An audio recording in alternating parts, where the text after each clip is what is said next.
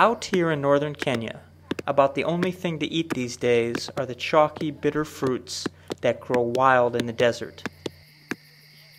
A devastating drought is sweeping across the country, and people are beginning to die from hunger and thirst.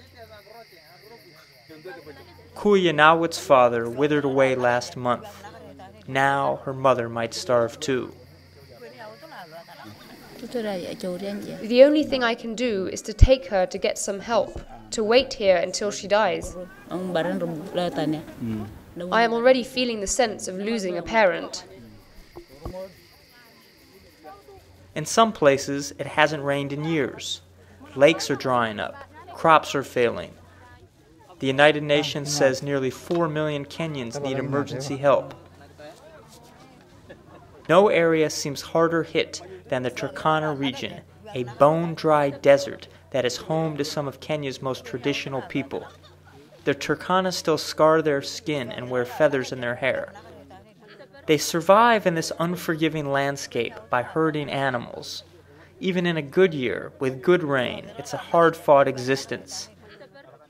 Now, malnutrition rates are reaching alarming levels. One woman says all her animals recently died. She's never seen such a drought in her life. She walked 15 miles to get to this makeshift camp to wait for food from World Vision, one of the few aid organizations working out here. At another distribution site, 2 women collapsed right in front of us. Even the scarce green patches are in danger. World Vision helped build an irrigation project to grow corn in the desert, but with no rain, the crops are thirsty too.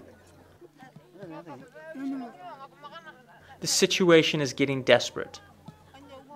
They are surviving on the margins, and any little shock to their livelihood will tip them over. We've seen, as we've spoken with the community, how livestock are dying, how camels are dying, and that's normally an indicator of the severity of such a drought.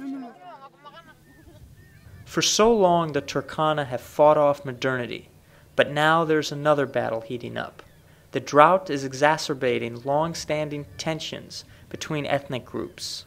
The Turkana refer to the Pokot, their neighbors, as the enemy, and clashes have broken out recently over limited grazing land.